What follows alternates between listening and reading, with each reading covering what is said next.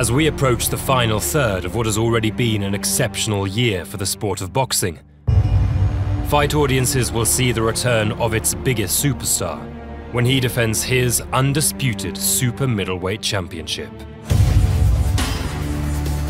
Giving fight fans what they want, and that's the best fighting the best in mega fights. And in a classic case of mistaken identity, the Mexican legend has surprisingly accepted the challenge of Jermell Charlo, the undisputed champion down at light middleweight. I don't know what he's thinking, to be honest, and I don't care. I just care about how I'm gonna train and I'm gonna prepare myself for the best Charlo. A shock twist, marking the first time in the four-belt era for two current undisputed kings to square off in the ring.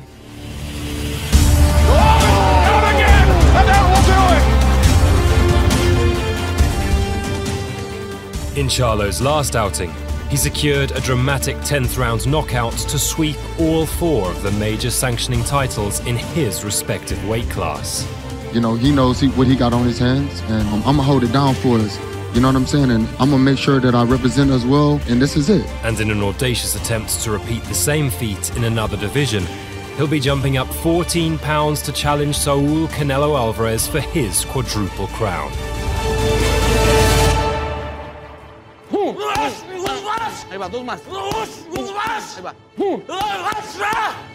The highly accomplished Mexican knows all too well what's at stake. Exactly 10 years on from once attempting to topple boxing royalty himself, Canelo has since won world titles in 3 additional weight classes to establish a glowing legacy of his own. When you use certain names in boxing, oh yeah, they're household names way beyond boxing. Saul Canelo Alvarez is one of those names. The unpredictable nature of boxing, however, heightens the thrill of the ride, whereby even its greatest of champions have fallen victim to alternative matchmaking that prompts its challengers to spring the greatest of upsets. No doubt this is the plot the American will be hatching come September 30th, in what will be the biggest opportunity his career could ever hope for. Two superbly talented individuals that occupy space in the mythical pound-for-pound lists, out to prove a point for different purposes. Welcome to the Canelo Alvarez versus Jermell Charlo Fight Countdown.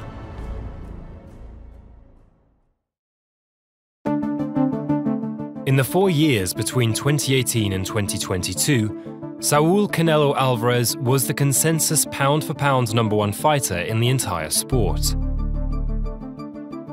And by a considerable margin, was also the world's biggest box office draw, thus inviting no shortages of challengers vowing to take his throne.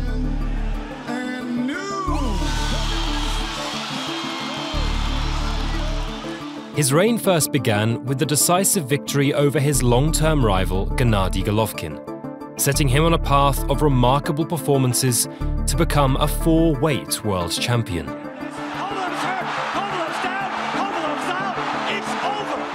He broke through the ceiling with a brief stint as a light heavyweight when he knocked out the aging Sergey Kovalev for the WBO light heavyweight title. But having identified the super middleweight division as his new conquering ground, he immediately dropped in weight to target Callum Smith for the unified WBA and WBC championship. The momentum here was then carried straight through the brash Billy Joe Saunders, making him surrender the WBO strap after 8 punishing rounds. And it is over! They have stopped the fight! And in November of 2021 came the crowning moment, when the final trinket, the IBF world title, was captured against Caleb Plant. Alvarez has done it! It took a long time to come! In less than 12 months, the Mexican had wiped out every notable title holder to become the super middleweight division's first and only undisputed champion. A tremendous night, but when he had the opening, he took it quite ruthlessly, quite brilliantly. But despite being the face of the entire boxing landscape and earning rave reviews from fans and media alike, the temptations to push the boundaries further were too strong to resist. And in doing so, he experienced the grim reminder that even with his phenomenal abilities in the ring, some feats are impossible to reach.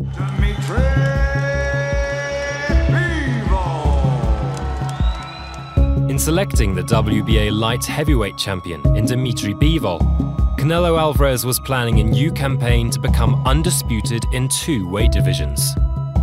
But the Russian's impeccable boxing ability and fluid combination punching showed that size wasn't the only obstacle the Mexican would need to overcome.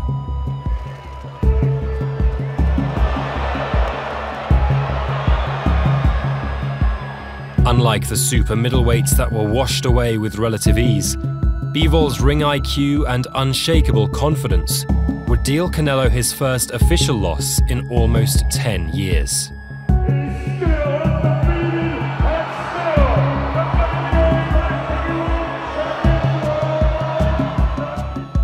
It was a harsh blow to his lofty expectations, and boxing observers with a fair, objective viewpoint understood the defeat was not reflective of his qualities as a fighter.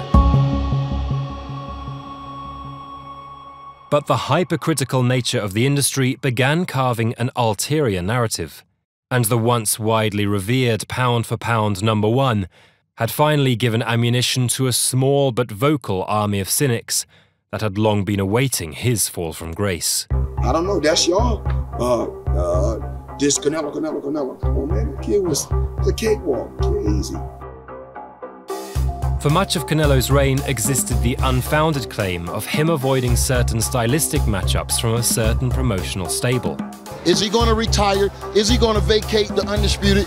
Or is he going to come back down, fight someone that he should have fought prior to? Led by the influential Al Heyman, Premier Boxing Champions hosted a vast array of middleweight talent, ranging from 154 to 168 pounds. And despite Canelo having already dispatched one of them in Caleb Plant, there remained other challengers who many felt would put a halt to his run of dominance.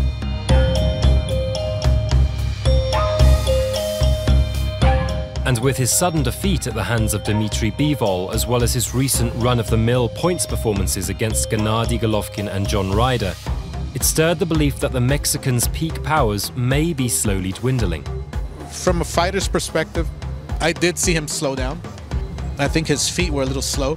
And given the fact that it was an 18-by-18 ring, which gives Canelo the advantage and he couldn't stop him, I mean, it goes to show you that there's a sign there of slowing down. If ever an opportune moment existed, PBC's army of challengers could well be entering the fray at the perfect time. And on the 22nd of June, it was officially announced that Canelo would cross the promotional divide and sign a 3-fight deal with PBC, with the first fight of the new venture taking place on September 30th. Leading the pack of potential opponents was the 6'2" whirlwind puncher David Benavidez, widely considered to be the biggest threat to Canelo's 168-pound reign. And alongside him was the WBC middleweight champion, Jermall Charlo, who'd long been campaigning for a shot at the Mexican ever since he vacated his middleweight crown. But much to the surprise of the boxing world, it would be Jermall's twin brother, Jermell Charlo, to jump the queue and be named Canelo's official opponent for this September. Champion of the world, introducing Jermell Iron Man Charlo. He shares almost the exact same height and frame as his world champion sibling, except that he is 1 minute younger and fights 6 pounds lighter at Junior Middleweight, where he holds the undisputed championship of the world and is widely recognized as one of the best pound-for-pound fighters in the sport. Hailing from Houston, Texas, the fighting duo were initially taken to the gym by their father, a former professional boxer himself, looking to provide a positive, disciplined environment for his sons.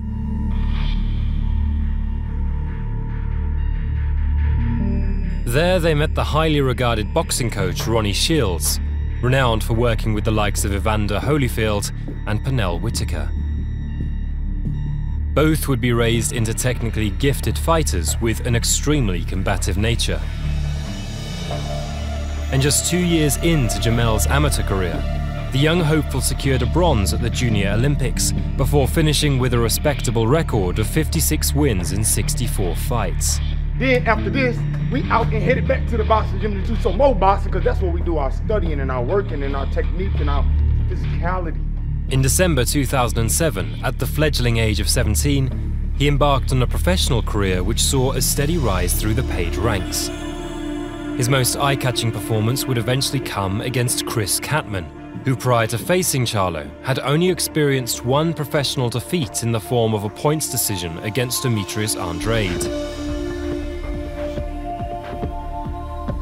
A punch-perfect knockout here was then followed by more impressive stoppage victories, as well as a necessary learning fight against the veteran Demetrius Hopkins. And still undefeated, Jermell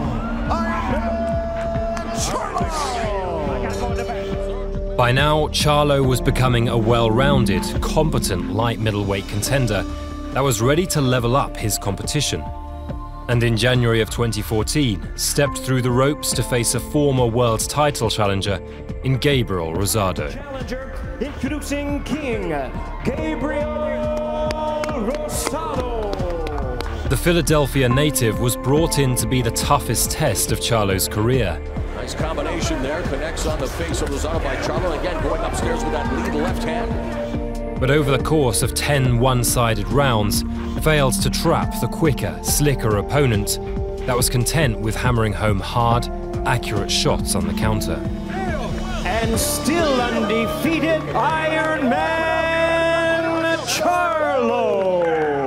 12 months on from this impressive victory, came the call to fight another world title challenger in Vanes Martirosyan. Chief man in that corner along with Hills. Here we go, round one.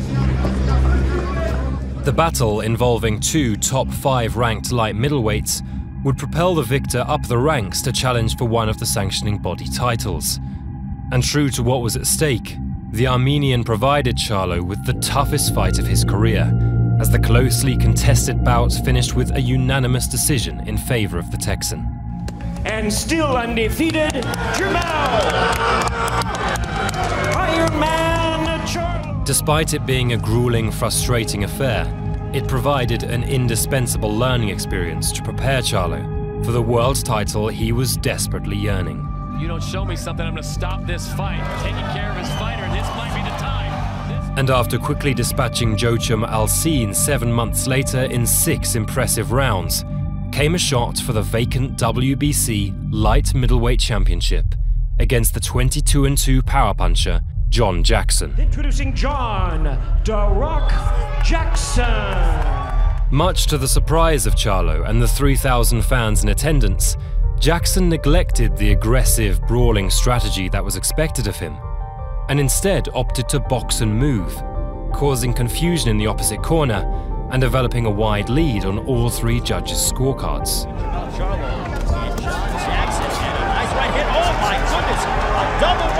But heading into the 8th round and recognizing the urgency to adapt, the undefeated Texan pressed the action to draw an exchange and land a precise right hand over Jackson's jab. A nice right hand that caught. Oh, and it's done, John Jackson! And Jackson is out, and this one is over!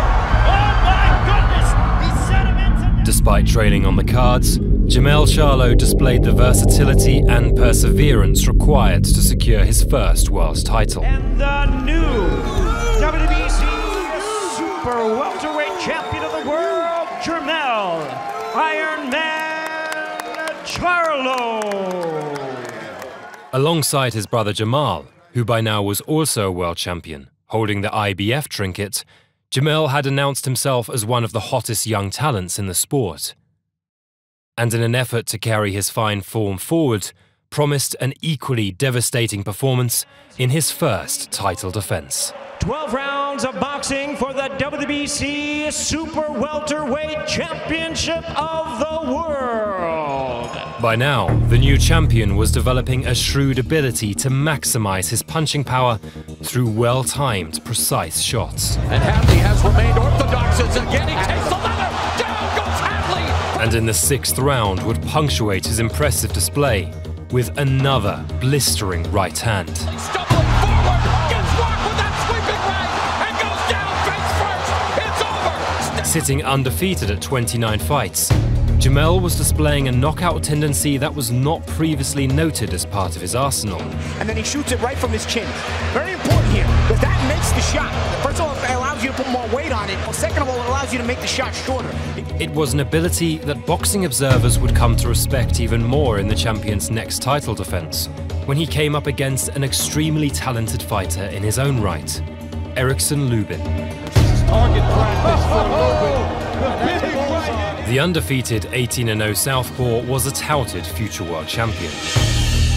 And despite concerns of this title challenge coming too soon for him, his potential suggested him to be the toughest test yet for Jermell Charlo. The fight headlined at the Barclays Center in Brooklyn, New York on October of 2017.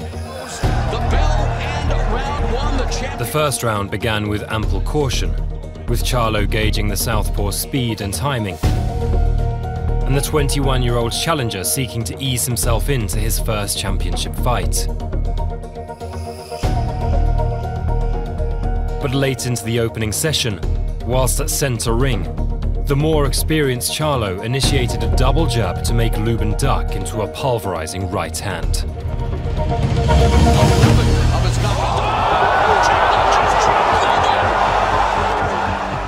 The double impact of falling into the champion's scooping power punch sent Lubin crashing to the canvas and unable to recover the senses in his legs to beat the count. A dramatic first-round knockout, and a merciless reminder of a sport where the career of a promising athlete can be ravaged in just a millisecond. The young Lubin would face a hard road back, whilst the elated Charlo was fast becoming one of the brightest stars in boxing. Jermell Iron Man Charlo! To further elevate his career and capitalize on his growing popularity, plans were in motion to match Charlo with another undefeated champion, Jarrett Hurd, who at the time had just become the unified IBF and WBA light middleweight title holder. You can make that happen. What would you like to do next? They got a guy named Jerry Hurd that took my brother's title. We can unify. Then my fight, his fight after Lubin, he was calling me out then. Give me Hurd! I want Hurd! Come on, that locker room. The two hotshots were steadily developing a heated rivalry, and being under the powerful PBC promotional banner, were one day destined for a high-profile 3-belt unification fight. But in the meantime, for his third defense, Charlo took on Austin Trout, a former world champion and a former opponent of Jarrett Hurd. The intentions, no doubt, were to draw a direct comparison and gain a more favorable position at the negotiation table.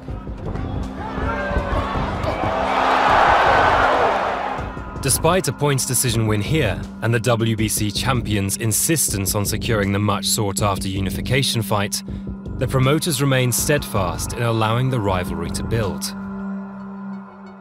As such, the decision was made to seek out another former Jarrett Hurd opponent in Tony Harrison, an intelligent, slick boxer-puncher with a respectable reputation amongst the acute boxing observers. And having already tried his luck at a world title 4 fights prior, he was heading into the Jermell Charlo fight with the experience required to beat the odds heavily stacked against him. From the champion's perspective, Harrison was an opponent that would further strengthen his case as the best light middleweight in the world. But with one eye on the prize ahead, it instead proved to be a miscalculated step. Oh, good right hand. Tony Harrison got hurt there. Although Charlo scored with what appeared to be the harder, more meaningful shots, Harrison kept his composure to respond with accurate jabs, counterpunching, and effective movement. And having stolen enough of the early rounds, he weathered the champion's late storm to cause one of the biggest upsets of the year. The new WBC Super Middleweight Champion. It was a hotly disputed decision that had both the fans and the media split down the middle.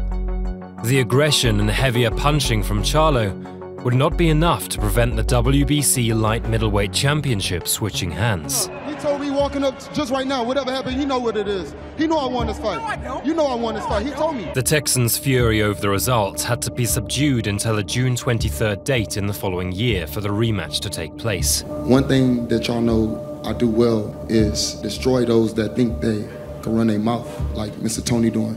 But Charlo's impatience would be flamed even further when Harrison, 3 weeks before the fight, was forced to withdraw due to an ankle injury. Then up on the jab, a shot to the body by Jermall Charlo. Charlo down goes Cota! The event still went ahead, and his late replacement Jorge Cota was swept away in 3 one-sided rounds. To go for the finish, oh down goes Cota, and this one is over! Charlo's fury, it would seem, was burning hot as ever. I'm a man of my word and I do what I do. And he knows what I'm about to tell him right now. It's Mr. Keep running your mouth. That's what I do. I'm telling you, I know something about you, boy, because you got a different animal in front of you. The man you fought December 21st is not the same Jermell Charlo. How's the rematch going to be different? He's a come on. How the rematch going to be different? I'm going to knock his ass out. The budding feud would finally come to its breaking point exactly 1 year on from their initial encounter. And in an effort to stamp his authority early in the fight, Charlo dropped Harrison with a left hook in the closing moments of the second round.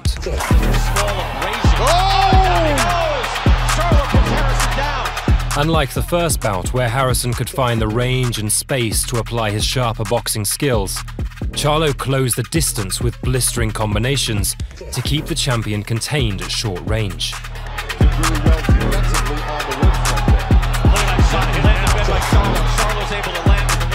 The fight still remained extremely competitive throughout, making Charlo fully aware of the need to take the decision out of the judges' hands. And despite being up on 2 of the 3 scorecards, he stunned Harrison with another sharp left hook to send him to the canvas for the second time.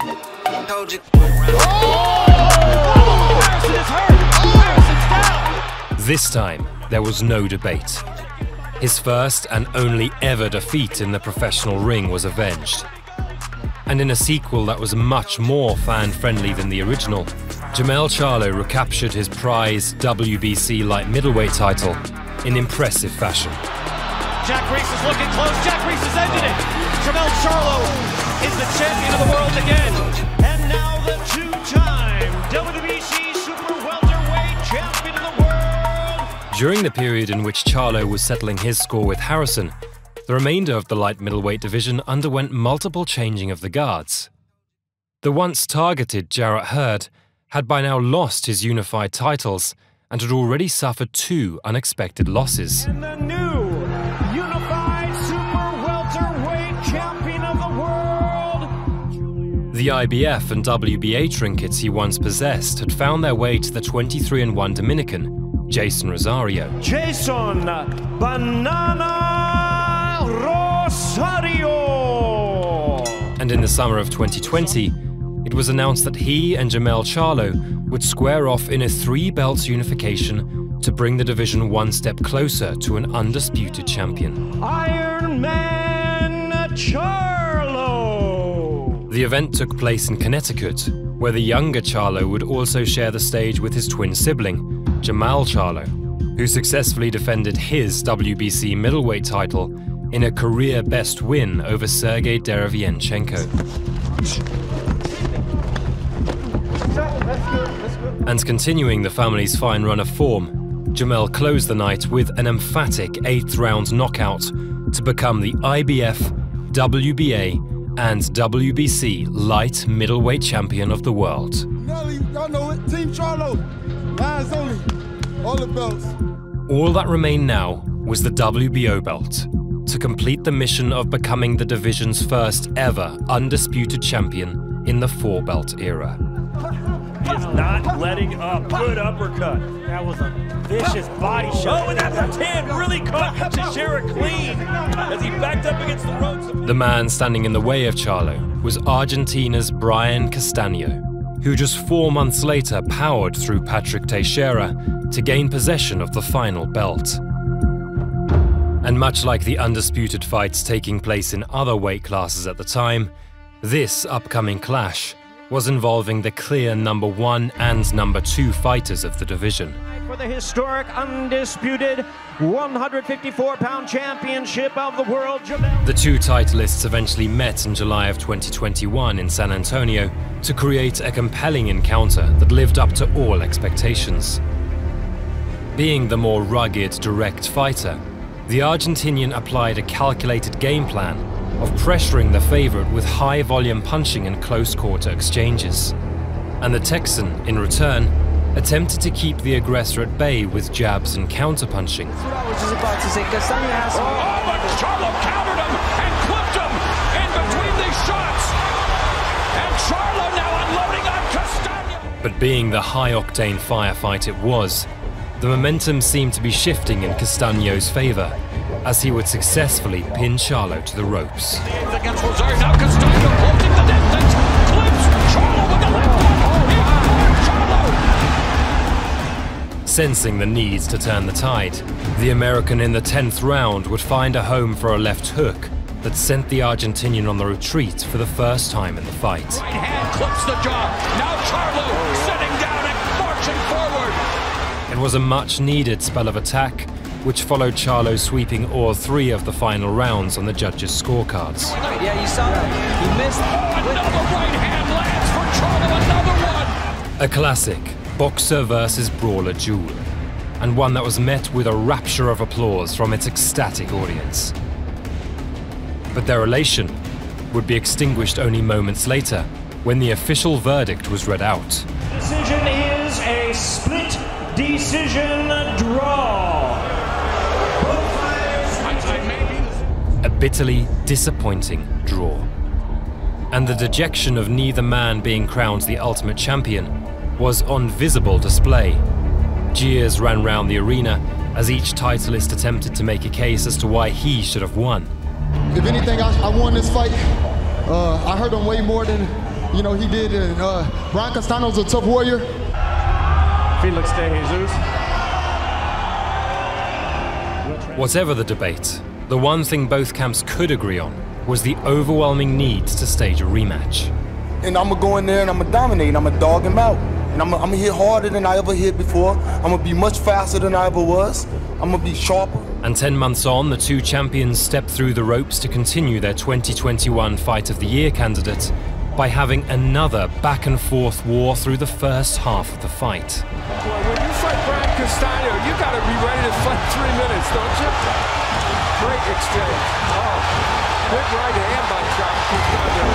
Fantastic finish to the floor. With neither man taking a back seat in an evenly matched war, it begged the question of who in the second half of the fight would make the necessary adjustments. Over 7,000 fans here as Charlo just jolted Castano with a right uppercut, and there's a combination backing Castano out. The swelling under the right eye of Castano suggested the war of attrition was weighing harder on him.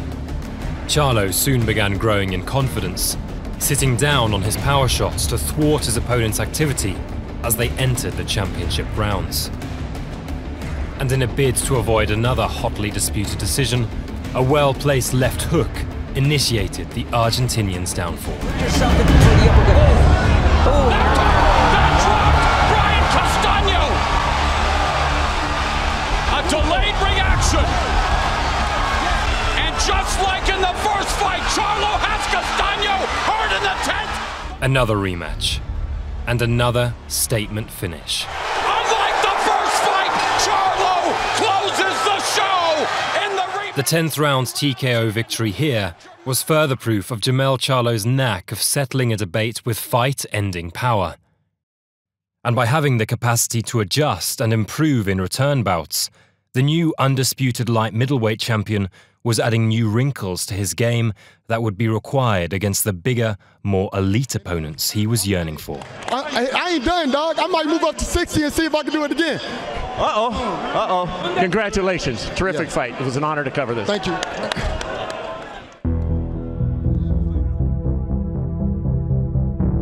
Whilst the importance of pursuing a world's title can never be undermined, There now exists the inescapable truth that a world championship is no longer the holy grail of boxing. The explosion of multiple alphabet belts has devalued the concept to such an extent that winning one is not necessarily the financial jackpot it used to be. Instead, it acts as a mere stepping stone towards the sport's real prize.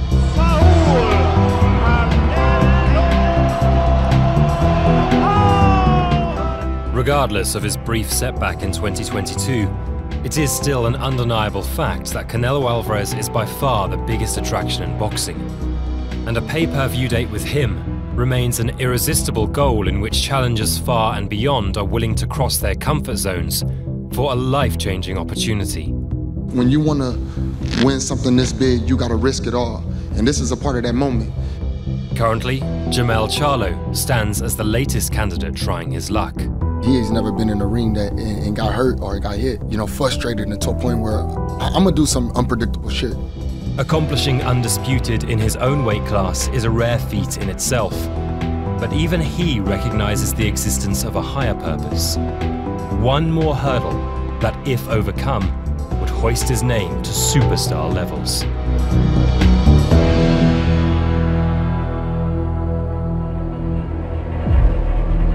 Such a triumph, however, will not come easy. By the time the September 30th date arrives, Charlo will have been out of action for over 16 months. A sharp contrast to the Mexican, whose last outing will have been just 5 months ago. Like Chris said earlier. Oh, and a 1-2! This long stretch of inactivity is coupled with the fact that to challenge Canelo for his undisputed super middleweight crown, Charlo will also need to jump up 2 weight classes to enter into territory never before explored. And with a huge imbalance of experience at the highest level, it's a mountainous task in which very few experts are giving the Texan a shot. When you know yourself and you know what you possess in a ring and you know your skills, you never can bite off more than you can chew. However, the potential shockwaves felt by the entire sport should such a colossal upset occur will make the September showdown an intriguing watch. Having once operated in the same weight class together, the size disparity will in fact be almost non-existent, and the speculative notion of the Mexican currently removed from his absolute best will infuse Charlo with the courage required to fight the odds. I'm gonna get in there and I'm gonna train my ass off, I'm gonna fight my ass off, and I'm gonna be intelligent. I know I'm moving up 2 weight divisions. Who cares? Who give a damn? For Saul Canelo Alvarez, however, the recent spike of naysayers provides enough of an incentive to return to the devastating form which set the boxing world alight.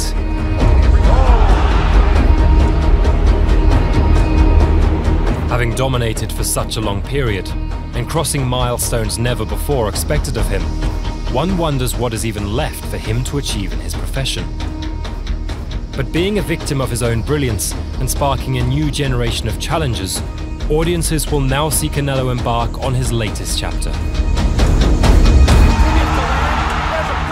A lucrative 3-fight deal with Al Haymon's PBC has given the Mexican access to a wealth of talent that could navigate him back to the upper echelons of pound for pound.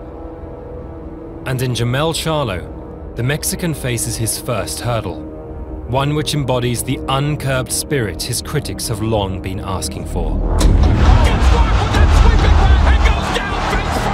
It may not be the exact fight fans have been expecting, but boxing is never meant to follow a script.